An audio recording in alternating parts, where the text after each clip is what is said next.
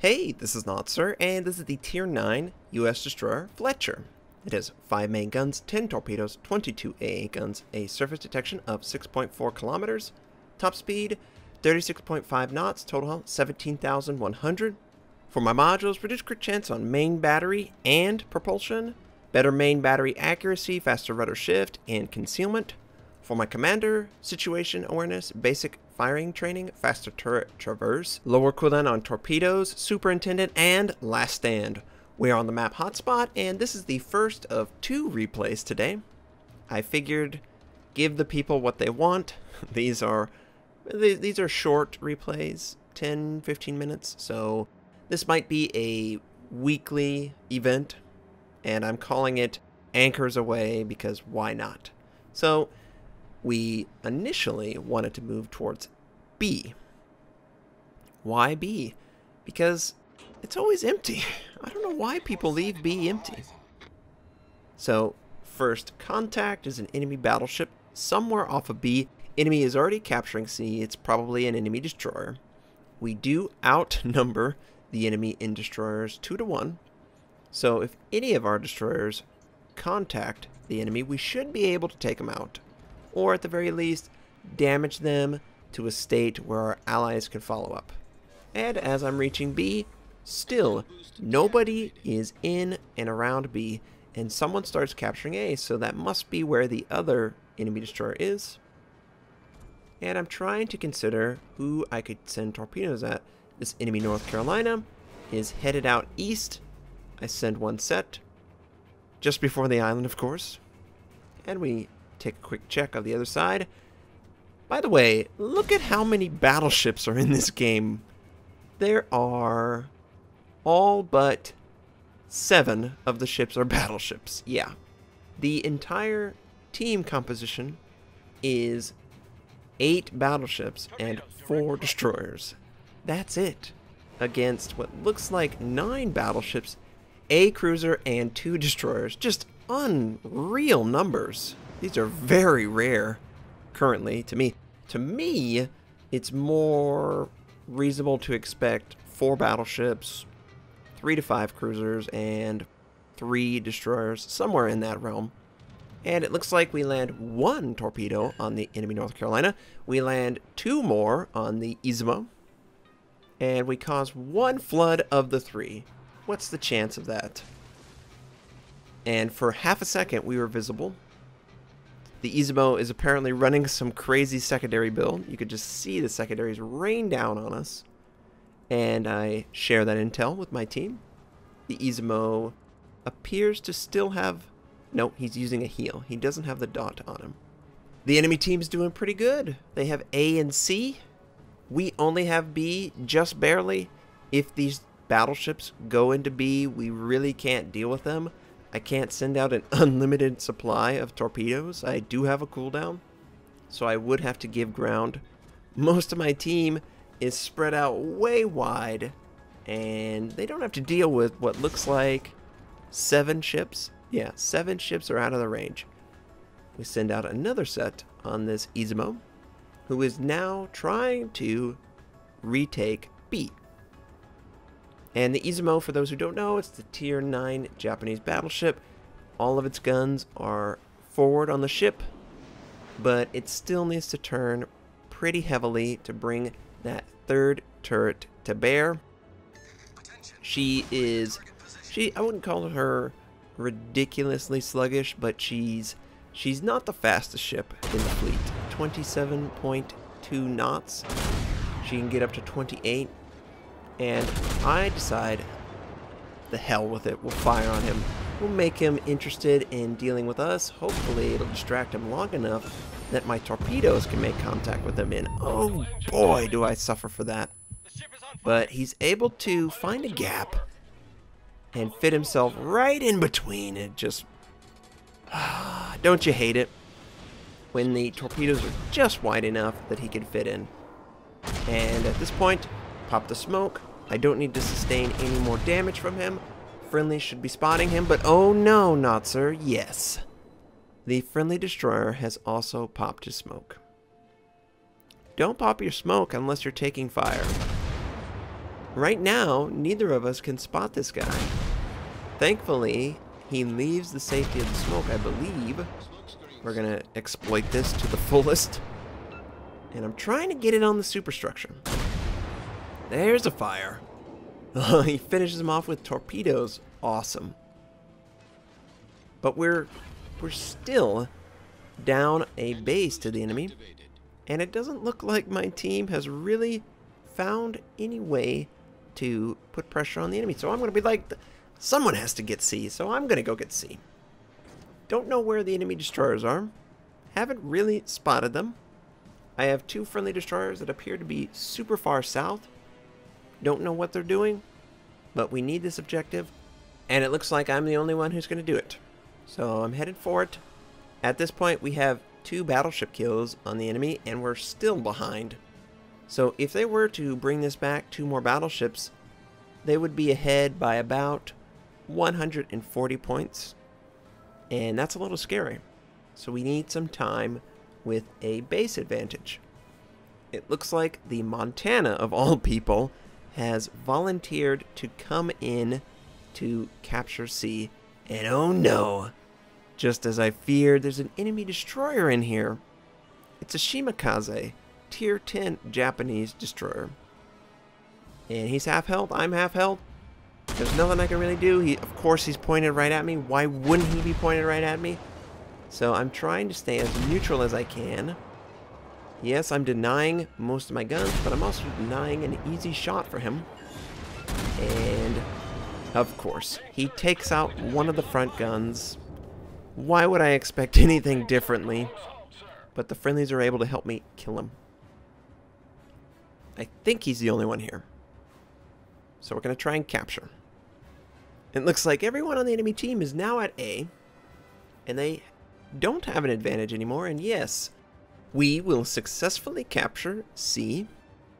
I believe for half a second, the enemy destroyer flashed near A as we were in the process of engaging Shimakaze and capturing C.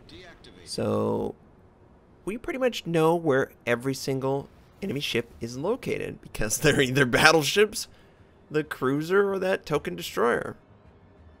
So C is secured. We can head to B and maybe make contact with an enemy battleship or 2. The Yamato dies to either a flood or a fire. Yes!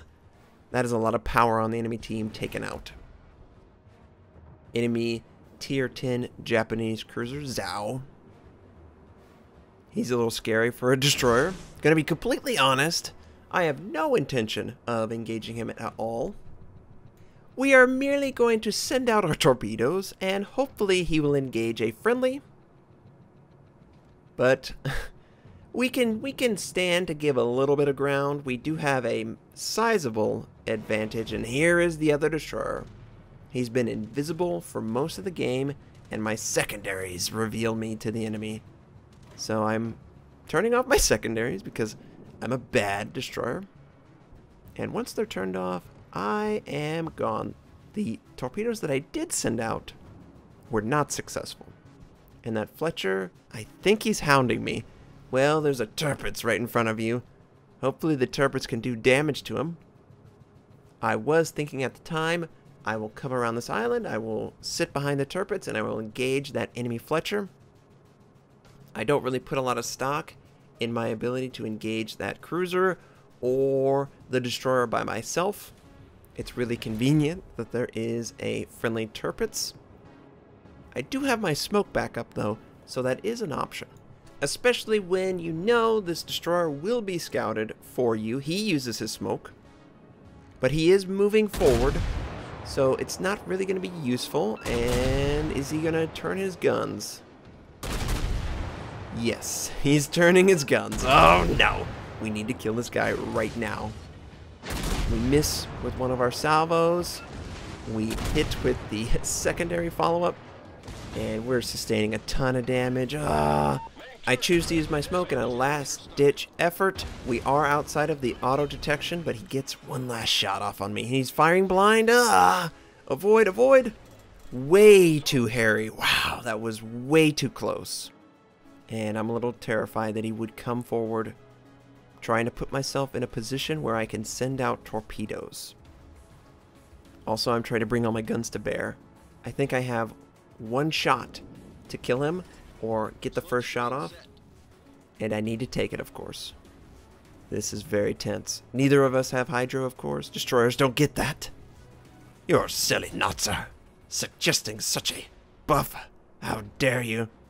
We fight like men down here at destroyer level. Oh, he's firing from smoke. Okay. Looks like he was disinterested in continuing the assault. We are going to boost in there, ambush him, and take him out as long as we see that his guns are pointed towards the turrets. And while I'm doing that, I'm going to send out torpedoes to try and take out this Aweigh. The friendly turrets is destroyed, unfortunately, and oh boy, this is a bad choice.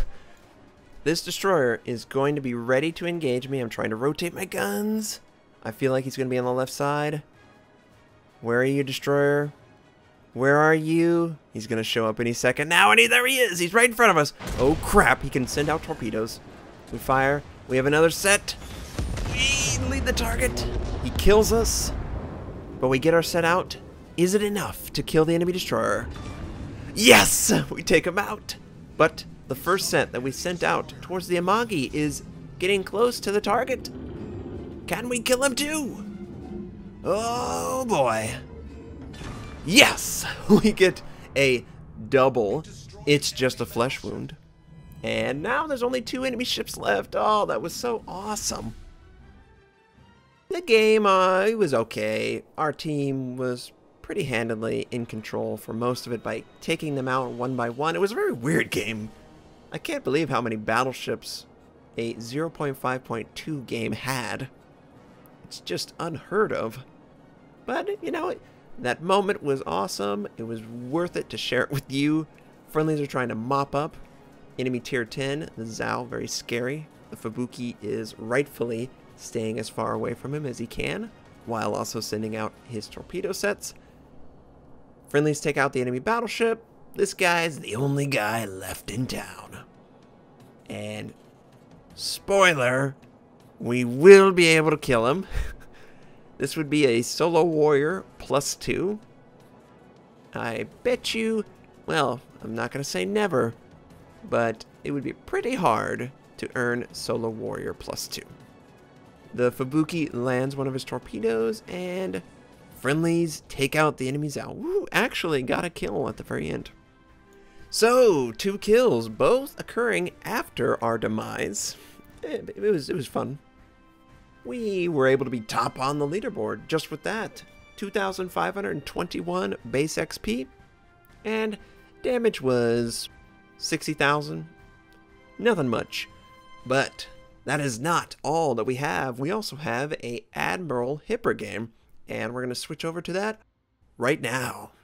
So, we are in the Tier 8 German cruiser Admiral Hipper. It has 8 main guns, 12 secondary guns, 55 AA guns, 12 torpedoes, a top speed of 32 knots, total health 43,800. For my modules, reduce crit chance on main battery, increase main battery accuracy, reduce flood and fire chance, faster rudder shift, and concealment. For our commander, situation awareness, basic firing training, faster turret traverse, lower cooldown on damage control, superintendent, and advanced firing training. We are on the map Shatter. And oh boy, are we going to shatter some dreams. This map is very interesting. You pretty much spawn in range of the enemy if you're on a battleship or a German cruiser. And I wanted to try and move forward to engage either an enemy cruiser or an enemy destroyer that went too close to sea. And I'm getting a lot of love in the chat. I really appreciate everyone. Every single game, I bump into people who recognize me now. It's a little overwhelming. It's pretty cool. I don't advertise. They just find me. Either at the beginning or the end. Hey Notser, love your vids. Thanks. I'm really happy you enjoy them. Now this enemy Fubuki is trying to capture the sea. But we're not going to let him. We still are firing AP because I just switched to it in my German cruiser. Unlike the York, The AP on the Admiral is superb. This ship is such a pleasure to play. The velocity, the turret rotation, the tankiness, it has everything that I could ever want in a German cruiser. Now we see an enemy Pensacola, and we're going to try and engage him. He's showing a little bit of his side, and we get a Citadel penetration. 7K, incapacitate one of his guns. And look at him drop already. He's already below a third of his hit points. Notice on the minimap, there's an enemy cruiser trying to capture B. We miss with our follow-up. Come on, Notser. We can land this. And yep, he's too much of a threat to the game to ignore. It's an enemy York. An enemy York. Speaking of the York. This ship is terrible. Yes, they buffed the turret rotation. They did do that. But its velocity is just awful. I've never seen a ship where you basically can't use AP past 10 kilometers. It's just too slow. And he's showing a lot of his side waterline, of course. We get a Citadel, 8200, and we prevent him from capturing B. Now it looks like he's going down that very narrow gap. Friendly cruiser sees this. The friendly cruiser at C3, he's trying to head to cut him off. And he actually suggests that we concentrate fire. I would love to. I don't have line of sight, so what I do, foolishly, I'm going to head to B. Yes, that's right. I'm going to go into the center of the map with very little maneuverability and rely on my team that there won't be an enemy destroyer that ends me. And while we're headed there, I'm just going to engage passively these enemies.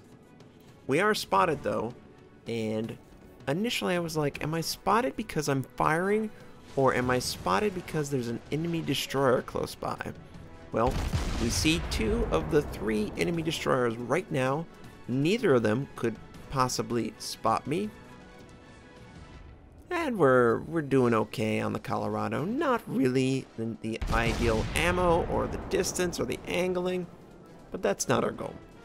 Our goal is making sure that York, and the York dies actually. Since the York's dead, we can do the next best thing. Capture B. Someone on our team has captured A, thankfully. No one has captured B or C though. And putting pressure on the enemy to react is one of the best things you can do. Enemy Caguero is headed in. Caguero disappears, and initially I was like, oh, did he pop his smoke? That would be scary. No, it doesn't look like it. It looks like he broke contact and then I re-established it. But our guns miss. We lead the target too much. We switch to HE because that is the superior ammo type against destroyers. And we land a little bit of damage. We incapacitate his front gun. We incapacitate a little bit more. Propulsion's knocked out. And it looks like he's going to sail right into the island. We'll be able to finish him off. And I'm just trying to kill him with the understanding he might have dropped torpedoes. And there's kind of an invisible barrier right there. Did you see how the round kind of got caught in midair? And I don't actually pick up on that until this shot. Look at these. He's protected slightly. A little bit of his ship is protected by an invisible barrier. And unfortunately, that shot that would kill him is unable to make contact with him. And friendly's pinging out a enemy destroyer. Enemy Mogami. Oh my god, Notser, this is a terrible idea. The enemy destroyer has popped smoke. Here come the torpedoes. We're able to kill him blind fire. But we will take a torpedo. At least one. I'm trying to turn the butt. Come on. Front nose and just the front nose. I choose to use damage control. This Mogami is actually not looking at me, surprisingly. Most likely, yep, here they come. He misses though. He expected me to continue, and this is one of those instances where an ally on his team interrupted his ideal torpedo strike. I had to react to the enemy destroyer torpedoes, therefore I was safe from the Mogami's torpedoes. So, we land a nice Citadel. Did not expect that. Therefore, whenever you're around an ally, you need to consider his options. He sends out the rest of his torpedoes on the other side. We get a nice cheeky Citadel right before the island. 14,000 points of damage. We completely avoid those torpedoes, but oh my god, Notser, you are insane. It looks like the entire enemy team over by A wants to kill you. That's what I was saying. What could I do? I couldn't... I was going to B. I was engaging the destroyer. I was trying to avoid the torpedoes. This is all I could do. I couldn't go back. I would die. So the enemy Mogami is rotating his guns. We fire at the waterline. We miss the citadel. I figure this other Mogami will be perfect for my German torpedoes. Rarely get to use them. The Mogami we engage with the guns sends out his torpedoes. It's scouted out by our aircraft just before it dies. We land a citadel. We do 16,000 points of damage, and oh boy, I want him dead so bad. It looks like the enemy Mogami is going to line up perfectly with my torpedoes, and I'm trying to avoid. Yeah, we finish them off with our guns. The torpedoes look to be clear of the wreck, and we take out the enemy Mogami. Double strike. Double Mogami strike. And wait, there's an... Of course. 275 videos. Notser has run aground 269 of them. Alright. And I beg the Turpits, please, Mac, show some mercy. Look, I ran aground. I'm an idiot. Okay. But no, it doesn't work. He completely annihilates our ship. 12,000 points of damage. Had to be a citadel. Good shooting, Mac. And I'm happy either way. We were able to enter B. We captured it. We took out all those ships. And we ran aground. Of course, that led to our downfall. How could it not? Mac was right there. He made me pay for that. And while my team's wrapping it up, I would like to talk about something that's very important to me. Islands. I don't know why I keep running into islands. It's very embarrassing to me. Quite honestly, early on, when I was making videos. Okay, so I had my voice that was, is it okay? Does it sound okay? Okay, we got over that. Okay. Well, then you get to play the game, and one of the faults that is very consistent even from the first few videos is me running into islands. I thought it was just a phase. I would get out of it. Oh, I'll sail better. I'll get better. Well, I don't think it's a phase. I think it's an inherent fault with my character, and I'm ashamed of you all for enjoying it so much. Suggesting that I create a compilation of me running into islands over the 270 plus videos. Do you understand? That's like 2 hours. Shame on you. Shame on all of you. So our team was able to win the game. Good job, team. 3 kills, a double strike, 8 citadels, and running into an island. But obviously I don't need to list that. I read your comments. 2,490 base XP. Ooh, we helped support our team. Over 85,000 points of damage. Look at the 250 damage on the torpedo hit. That's all we needed. And I hope you enjoyed these 2 games. They had some interesting moments, right? I hope you have a fantastic day, and I'll catch you next time.